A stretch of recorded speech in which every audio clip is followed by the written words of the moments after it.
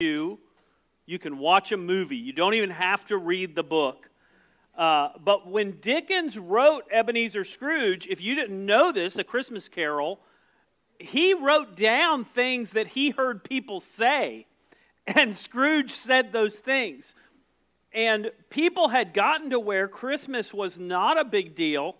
And there's actually a movie called The Man Who Saved Christmas about the writing of this story, which was a reminder for all of us to go out of our way, especially this time of year, for people who are hurting, for people who aren't like us, for people who are different, for people who are struggling. And so I want to encourage you this time of year especially to do that, to look for opportunities to go out of your way, because here's the truth. Listen, the wise men, which we're going to talk about this Friday night, the wise men that gave gifts, their purpose was not the gifts, it was to worship Jesus. But the reason that that's such a big deal is because God gave us more than we could ever give. You could not have a relationship with God without a relationship with Christ. You could not measure up to God's perfection because we're not good enough. No, most people, I've rarely had anybody who, when I've said to them, do you think you're perfect? Most people, even if they thought that, wouldn't admit it. But the truth is, we all know that one person who thinks they're perfect is the biggest jerk. Oh, sorry, didn't mean for you to raise your hand. Okay. But the person who thinks they're perfect is probably the biggest jerk you know, right? And so the truth is, we all need a Savior. And that's what Christmas is really about. And I love, today we're going to talk about the shepherds. This is the most famous story. Normally I would read this Christmas Eve service, but this year we're going to do the wise men for Christmas Eve service. But I love the story of the shepherds because it reminds us that all of us are welcome at the feet of Jesus, no matter what your life is like. See, shepherds in the time of Christ, even if these, listen, and there's this whole teaching which could be true that these were temple shepherds. But even if that's true, they were not welcome in the temple. They were considered unclean. They were not allowed into worship. They were cast off. And I don't know if you've ever felt less than, but most of us at some time felt less than. I grew up because I'm ADD. And so when you're ADD, you get distracted. So if you have ADD kids, you know they tend to spill stuff at the table. They tend to get in a hurry, so they'll break things and not mean to. That was me, growing up. So those things happen. And so what happens when you do that? You get people mad at you. People say things to you, and you suddenly feel less than everyone else. If you were a shepherd in Bethlehem, by the way, Bethlehem was, it made Mims look like Uptown, Suzanne. I know she lives in Mims. You had Rome, which was like awesome, and then you had other cities, and then you had Bethlehem, the Scotsmore of their day, right? Just nobody wanted to be from Bethlehem. And even one of the criticisms of Jesus was, from Bethlehem? If you were from Bethlehem, that's how people would respond, like, Bethlehem? Really? That's where you grew up? And so this is where Jesus is born. It's where these shepherds, which were kind of bottom of the totem pole, were watching sheep. And yet, this whole story is that God gives you and I an opportunity to be in His presence. And so even if you don't feel worthy, even if you don't feel like you measure up, God has given you and I the best gift we could ever have. And do you remember an awesome Christmas as a kid? I talked to my mom about Christmas, and a few years ago, she let me know that she never had Christmas.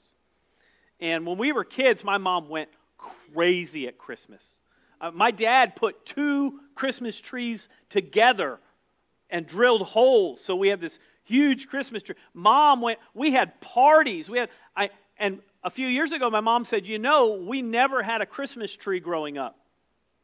What? Yeah, one time we did when I was a teenager, but only because we begged my dad, so he bought one on Christmas Eve and threw it away on Christmas Day. And I went, And yet she goes out of her way to celebrate Christmas and to make it awesome for everybody. She used to go down, her and my dad would go down to the migrant farms in Miami and bring gifts. She tells a story about one Christmas going down there, and she didn't have enough gifts. And as she was giving out the gifts, she realized she didn't have enough. She started crying and saying, God, I don't have enough gifts. And the next thing she knows, this whole group of people showed up with gifts for everybody else. They had enough gifts. And she said to me recently, she said, I have no idea who those people were, where they came from, or where they went.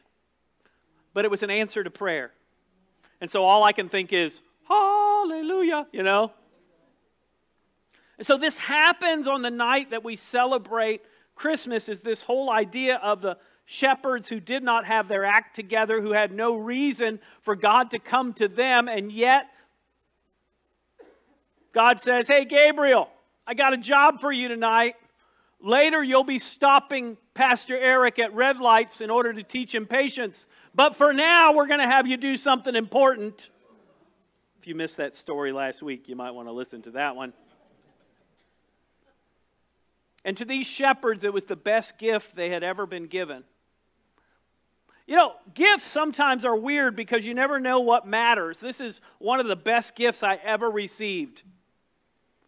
What a weird thing. This is medical adhesive remover. Why would that be an awesome gift? Because not long after Christmas, I was in the hospital for 30 days, and one of the things that had to happen is every single day they would remove bandages and put a new set back on with sponges every single day. And every single day I went, ow, ow, ow, ow, ow, ow, ow, ow, for about 15 minutes as they ripped off these bandages. Until one of the nurses walked in and said, I've got something for you. Psh, whoop. And I went, what was that? That was the best thing I've ever had happen. And she said, I'm going to leave this for you, and everybody could use it. Best gift ever. If I gave this to you, you'd be like, you are weird, and I don't want that. Now, here's what's awesome about God. He knows exactly what you need. And He sent Jesus. And not only did He send Jesus, He sent Jesus in a way where we understand the gift we've been given. And so today I'm going to talk about not only what God gave to us, but I want you to, then I want to take, because I don't want to just learn something and have some information when you leave here. I want you to be able to do something practical. So here's what the deal. When we become like Christ, the idea is we're going to act like Christ as Christians. So if you're a Christian today, my hope is not only you'll learn what God has done for you, but then you'll say, okay, so how can I do that for someone else? And I'm going to give you 3 practical ways you can apply this message and do something for someone else. So here's the 3 things. Number 1, God's gifts are what we need.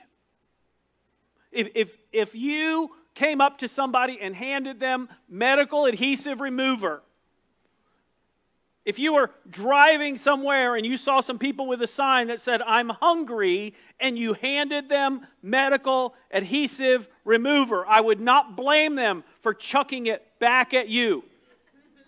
Because it's not what they need, but if it's something you need, it's a big deal. God knew just what we needed. So let's pick up the story, and if you have a blanket, you can hold it, and you can feel like Linus today.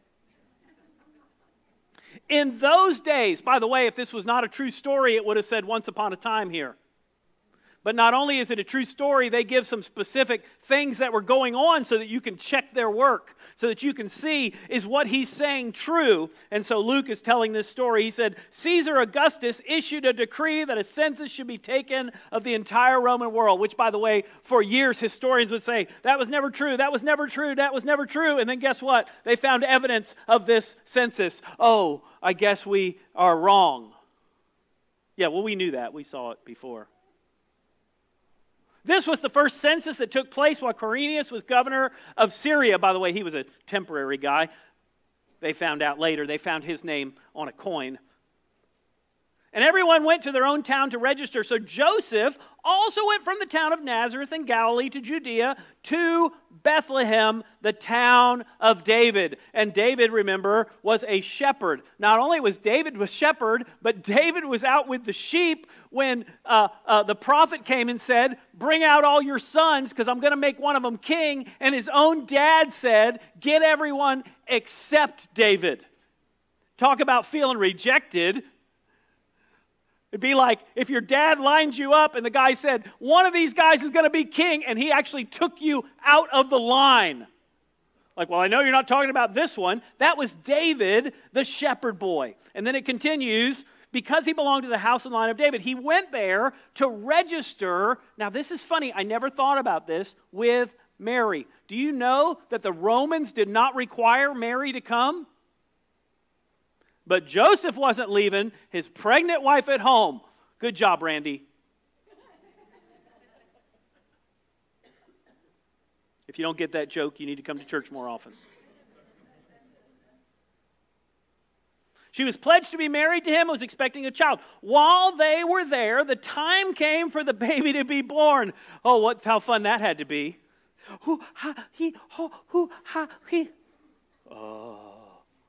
Tell me you just ate too much. I think it's time.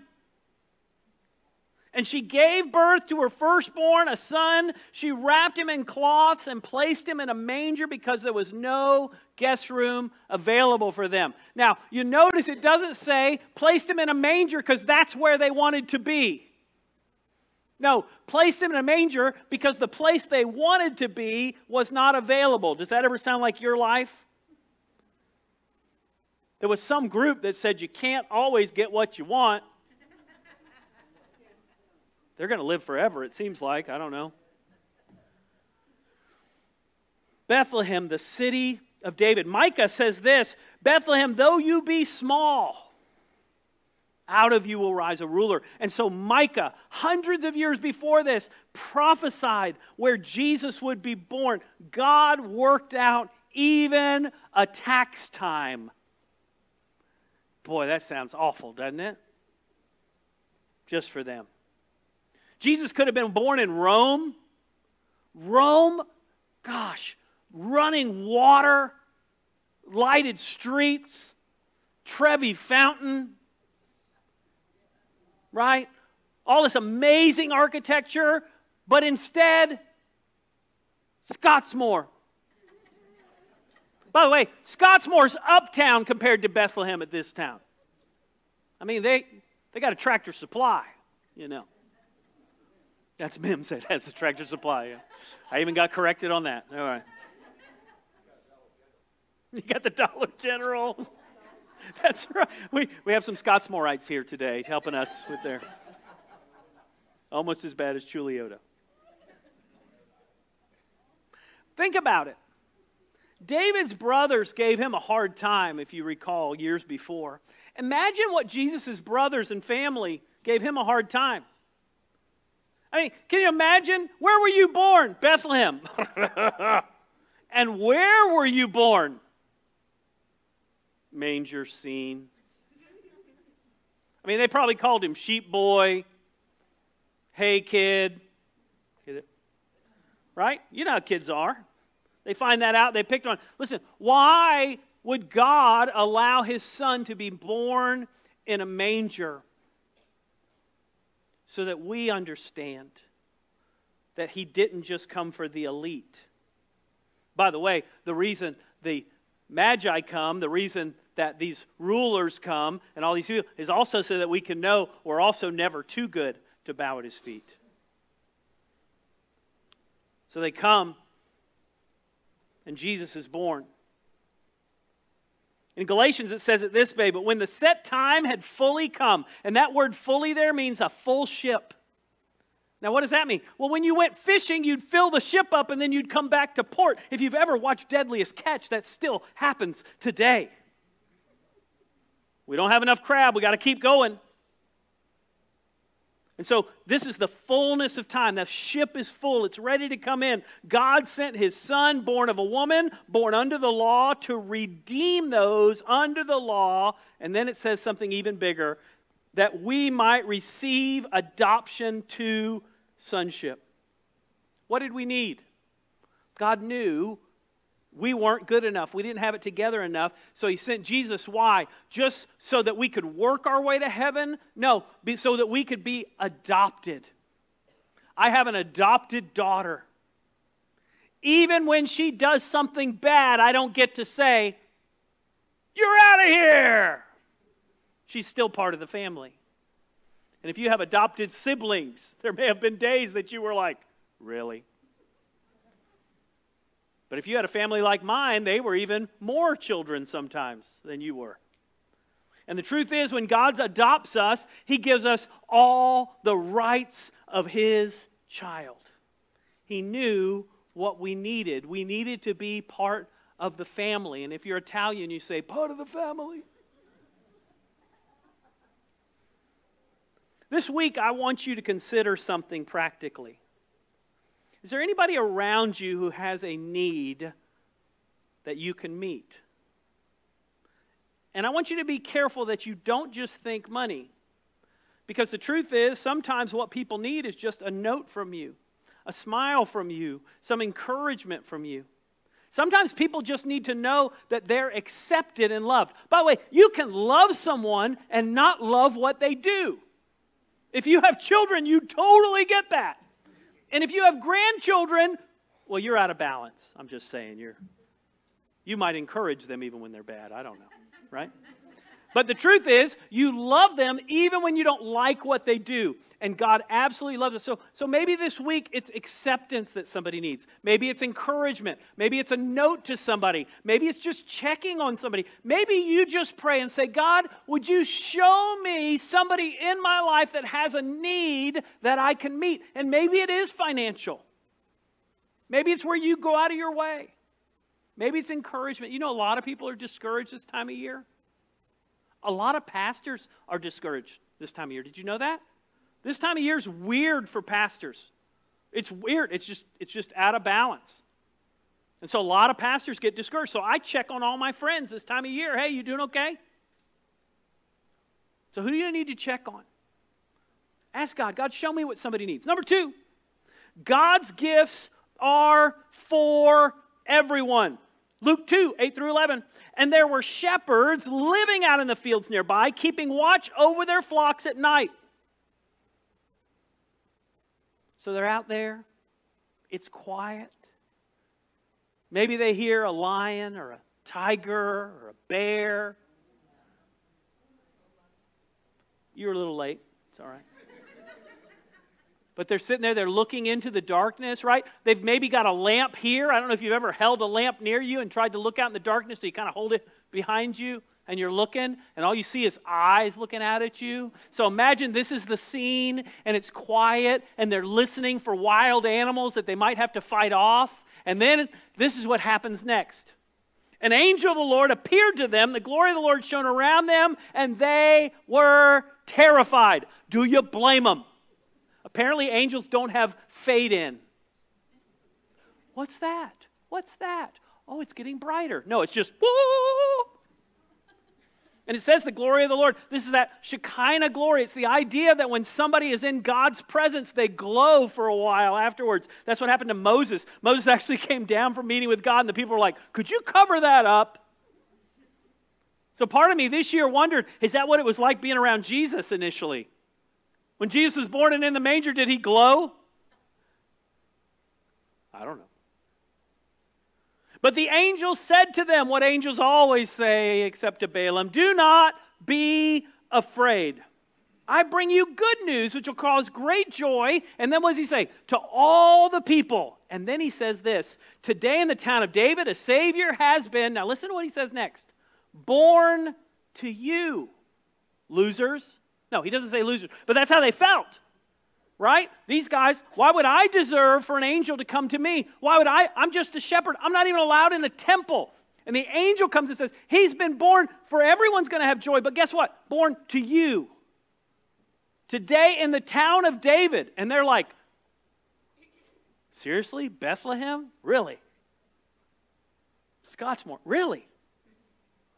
A Savior's been born to you. He is the Messiah. By the way, there's a teaching out there now that Jesus never said he was the Messiah. Okay. The Lord. This will be a sign to you. You'll find the baby wrapped in cloths and lying in a manger. The glory of the Lord. I don't know if you've ever felt unworthy. I don't know if you ever felt like you were out of place. I used to move harpsichords. Our band teacher was also a harpsichord player, so he'd hire some of us in high school, and we'd move harpsichord into billion-dollar homes in Miami. And I can remember carrying these harpsichords and walking into these houses. And we were suit and tie, and we'd have to wait as Mr. Heath played his harpsichord, which if you haven't been around a harpsichord, you feel out of place instantly. And he would play, and we would stand in the corner. And I remember thinking, I do not belong here. I could hear the song in my head. One of these things is not like the others.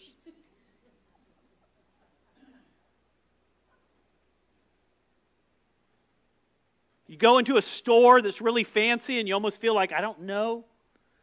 I had a friend who used to sell silk socks in West Palm Beach. He sold socks that were thousands of dollars.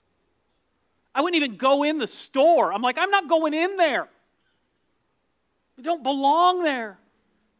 But then I walk into Walmart and I'm like the king. Right? I got shoes on. Got most of my teeth. Right? Isn't it funny how we go from one way to the other? We feel like we don't belong, and then we feel like we're better than. When the angel appears to the shepherds, first he says, this is good news for everybody, but guess what? Jesus is born for you. So even though you feel left out, even though you're not welcome in the temple, even though you're not welcome in a time of worship, even though you're not welcome maybe even by your family, even though maybe right now you don't smell so good because you just hugged a sheep, the angel came to them. But when the kindness and love of God our Savior appeared, it says in Titus 3, He saved us not because of the righteous things we had done, but because of His mercy. He saved us through the washing of rebirth and renewal by the Holy Spirit, who He poured out on us generously through Jesus Christ our Savior. Why? So having been justified by His grace, we might become heirs, having the hope of eternal life. Here's that idea that we're part of the family. But Eric, I don't deserve to be part of the family. That's the whole point. The shepherds did not deserve for the angel to come to them. By the way, the angel then does not show up at Jesus' manger. The shepherds show up there. And the shepherds are the one that tell other people, not the angels. The angels could have, but that's not God's plan. He uses normal, ordinary, broken, messed up people. By the way, thank you, all of you who serve and lead. I was so excited this morning as I got here early, and a bunch of people were already parked way out in the grass because they said, we want to leave room for our guests. And I thought, what an amazing way to serve, to go out of your way. The shepherds, as broken and messed up as they were, God said, I'm coming to them first. I'm going to show you the way in a humble setting. Number 3, God's gifts are miraculous. When the angel had left them and gone into Bethlehem, the shepherds said to one another, let us go to Bethlehem and see this thing that has happened, which the Lord has told us about. So they hurried off, and they found Mary and Joseph and the baby who was lying in the manger. When they'd seen him, they spread the word concerning what had been told them about this child. And all who heard it were amazed at what the shepherds said to them. And I'm sure you've noticed this next verse, but I'm going to give you a practical application here in a second. But Mary treasured up all these things and pondered them in her heart. The shepherds returned, glorifying and praising God for all the things they had heard and seen, which were just as they had been told. So the second practical thing that I did not give you was be willing to give to anyone. Go out of your way to give and to bless someone who's not like you. But the fact that God's gifts are miraculous should remind us that the shepherds were sent to Jesus. not the angels. And when you feel like you're not good enough to do what God wants you to do, I want to remind you that that's not who God uses. He uses the humble. And then it says that Mary treasured these things. She pondered them in her heart. What's really wild is that we've just discovered what was going on. In our society, people have started talking about being aware and present where you are. And that you can actually improve your mood just by recognizing where you are and paying attention to where you are. Mary was doing that. What was she doing? She was pondering, that means paying attention to, and treasuring. Now, you know what our problem is in our world? We're always looking at what's next, our next problem, our next situation, our next worry, our next frustration, the next thing we got to fix, the retirement that needs to happen, this other thing that needs to happen, this next step of things. And we're always doing that. And have we taken time to ponder, to breathe for some of you, and to treasure? Some of you have been so busy today, you haven't treasured the person next to you. So would you just take a minute, maybe pat them on the shoulder, and treasure them for just a second? Not punch them. In Isaiah 9:6 it says this, "For unto us a child is born, to us a son is given, and the government will be on his shoulders, and he'll be called," I love this, "Wonderful Counselor, Mighty God, Everlasting Father, Prince of Peace." I want you to quit focusing on who you are and ask God to give you a miraculous gift to give someone else. For the shepherds, it was them sharing with others what God had done for them. And maybe that's what it is for you. But it could just be that God will use some gift that you have, some talent you have, in order to bless someone else. But ask God, God, would you give me a miraculous gift to give somebody else? And by the way, that doesn't have to be an awesome, amazing, expensive thing. It just has to be what someone needs. And I'll tell you what people mostly need is the love of Jesus. And I want to encourage you everywhere you go to give that. Go out of your way. Look for those opportunities. I love the end of It's a Wonderful Life. If you've never seen It's a Wonderful Life and you don't have 2 hours, watch the last 30 minutes. If you don't have 30 minutes, watch the last 10. And one of the things the angel says to the guy is, you've been given a great gift, a chance to see what life would be like without you. And the whole movie's about the fact that he was making a difference in other people's lives and didn't even know it. And if you're a believer today, I know you might be in the middle of a lot of stuff. And you might be hurting, and you might be struggling, and you might be sad, and you might be discouraged, and you might be going through a huge valley right now. But I want you to know that you matter, and God has you here for a reason and a purpose. And even if you feel like a shepherd or if you feel like a king, God can use you every day, even in this season where maybe you're struggling and hurting. I want to encourage you to use the gifts God's given you to be a blessing. Even if you feel discouraged, to go out of your way, put your discouragement behind you, and bless someone else. Because life would not be the same without you. So keep going. Keep fighting. Know that even if you were born in Scottsmore, God can still use you. And even if you were born in the greatest city on earth, God can still use you, and He loves you. Whether you feel like a shepherd or a wise man, God can use you.